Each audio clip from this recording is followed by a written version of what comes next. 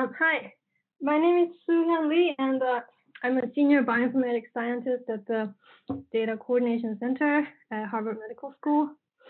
So today I'm going to talk about reproducible data processing at the Data Coordination and Integration Center with DCIC. So this is our team. So Professor Peter Park is our principal investigator, and Dr. Burak Alver is our scientific project manager. And everyone on this list has contributed to what I'm going to present today. So what do we do at the DCIC?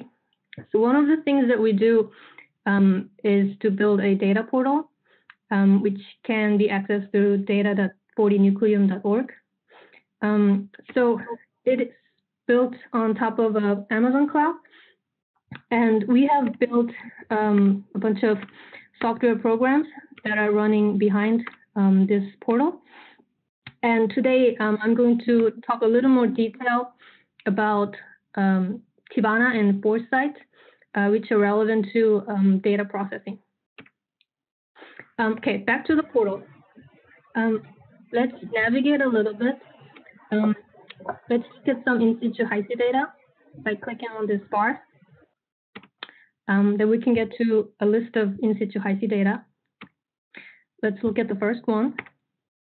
It will lead you to the page where you can see all the details about this experiment, including publication, species, and cell line, and restriction enzyme, etc. You can also see processed files here, we're in particular visualizing the contact matrix file using HiGlass, which is incorporated into our portal.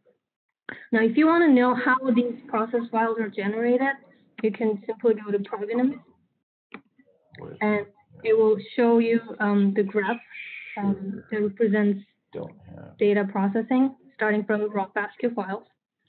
And this can be expanded to full screen mode. Now, we have 3 sub-workflows for this pipeline. We can see clearly here. They consist of 3 steps: alignment and filtering and matrix aggregation. And so this is basically our HiSI pipeline.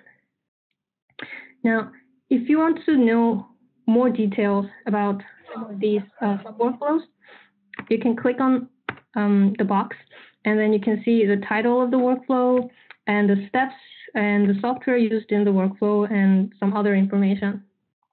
Now, if you click on the name of the workflow, you can see even more details.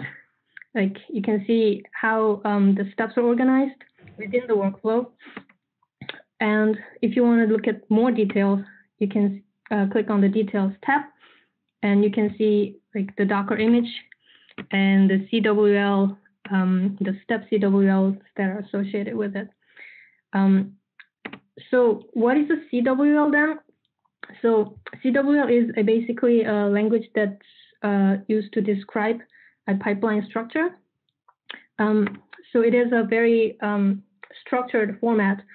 So one workflow can be a CWL, but also different steps can be CWL. And the workflow CWL can simply point to the step CWL.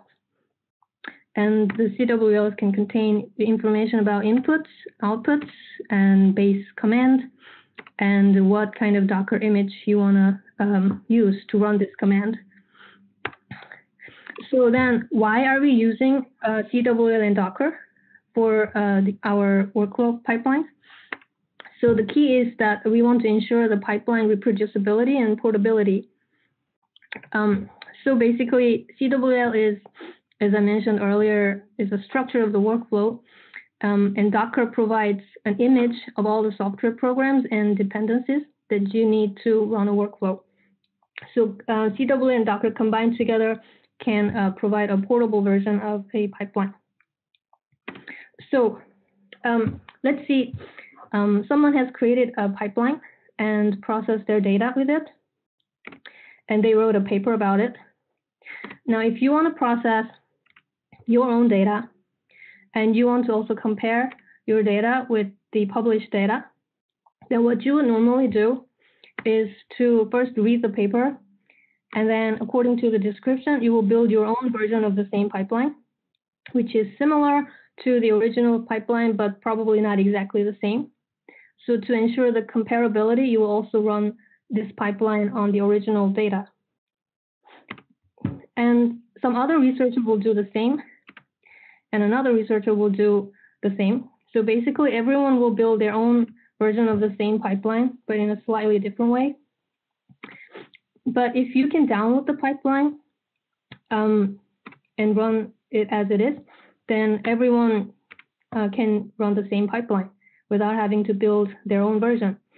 So this increases the reproducibility and efficiency dramatically. And CWL and Docker enables such pipeline sharing. So then, how do we run these CWL and Docker pipelines at the data portal? We use our own software programs. One is Tibana. Tibana executes the pipeline, and it also allocates cloud resources, and it creates processed files and their metadata on the Fortinet data portal. In addition, we are using Foresight to collect run parameters and for scheduling and curation of the workflow runs. So let me tell you a little more details about this. So Tibana is basically cloud-based workflow manager. So it creates and allocates cloud resources first, which is a virtual machine. And then it fetches data in the pipeline to the cloud run environment, to the virtual machine. And then it executes the pipeline by creating the containers from the Docker image and following the steps described in the CWL. And then during this process, it will monitor the run, it will create the logs regularly. And lastly, it will create the Fortinet metadata objects for processed files and workflow runs and record the status of the run. So Tibana uses a built-in AWS graphical user interface to check individual run status. And for instance, if you look at one of these workflow runs, then you can look at these 4 different tasks to complete this run. So the first one, for instance, communicates with the Fortinet data portal, and the second one actually creates the virtual machine and runs the CWL pipeline. And while the second step is running, the third step will constantly check whether the second step is complete. And then lastly, it will update the status. And if there is any error, it will report the error. And on top of this, we're using Foresight, which is a cloud-based system for monitoring and maintenance for the Fortinet data portal. So it has a series of user-defined tasks that can be scheduled or run manually on a graphical user interface. So this is an example of how we run pipelines in a more organized way. So this is a screenshot for the pipeline checks. So for different Fortinet experiment types, such as in situ Hi-C, dilution Hi-C, TCC, DNase Hi-C, we have different, either different pipelines or different parameters for the same pipeline.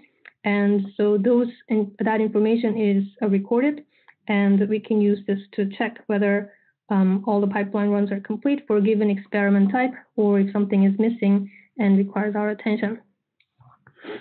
So that's how we run these pipelines on our data portal.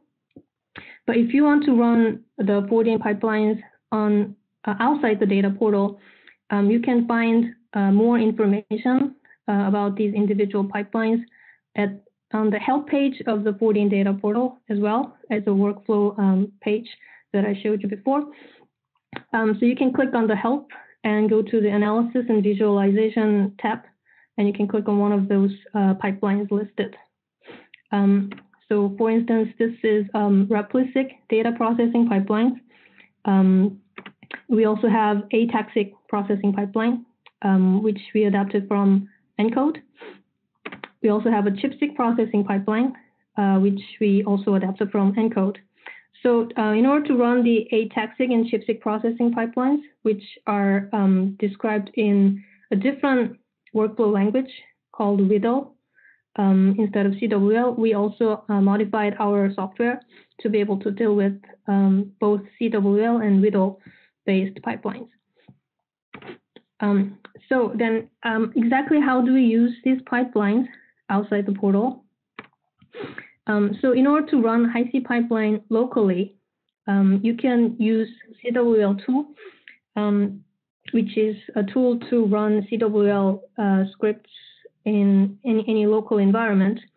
And to run it, you have to specify an input JSON file, which includes the information about the specific file path and the parameter values. And if you want to run the High-C pipelines on the AWS cloud outside the data, 40 data portal, you can use Tibana.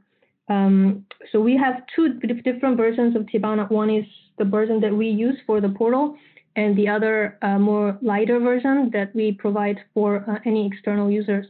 So you can use Tibana to run any 40 pipelines or any other CWL Docker-based pipelines outside 40 portal.